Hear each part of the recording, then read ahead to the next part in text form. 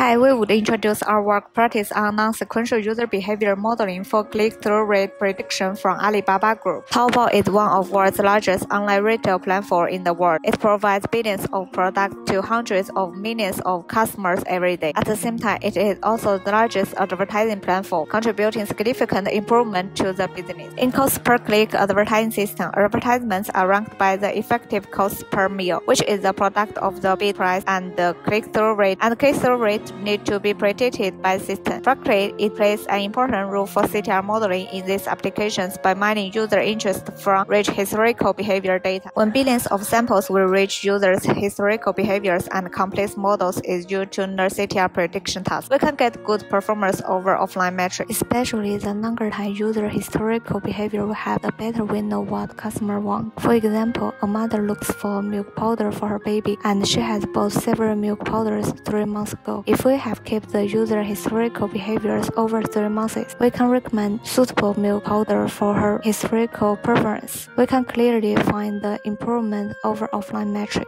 In our current model, we only include 150 lengths of user behaviors, which only reach 0.62 over AUC metric. But when the user behaviors we have it up to 1000, it would gain 0.6% improvement on AUC compared with the length of 150. However, in industrial applications, it needs great effort to deploy these complex models to online serving system for real-time inference with hundreds of millions of users visiting the system every day. In the online serving system, things start to be more difficult when encountering with extremely non-sequential user behavior data because most models need to store the whole user behavior sequences and fetch them to compute the interest representation with a strict latency. Non-type users' historical behaviors means more storage in user features, which would cause much storage pressure for RTP system. At the same time, more users' historical behaviors with sequential deep network would utilize more latency on prediction server. We introduce our hands-on practice with the co-design of machine learning algorithm and online serving system. We decouple the user behavior modeling module from the whole CTR prediction system and design specific solution correspondingly. From serving system view, we decouple the most resource-consuming part of user interest modeling from the entire model by designing a separate module named UIC. From machine learning algorithm view, we propose a novel memory-based architecture named MIMN to capture user interest from non-sequential behavior data. MIMN with the co-design of UIC server beats DIN over a large margin, which holds the property of constant latency and throughput. Hence, MIMN is ready to exploit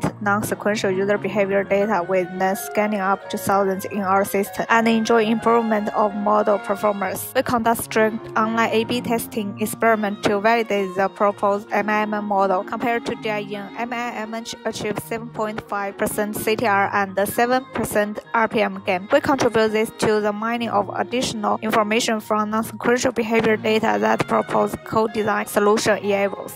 Thanks for your watching.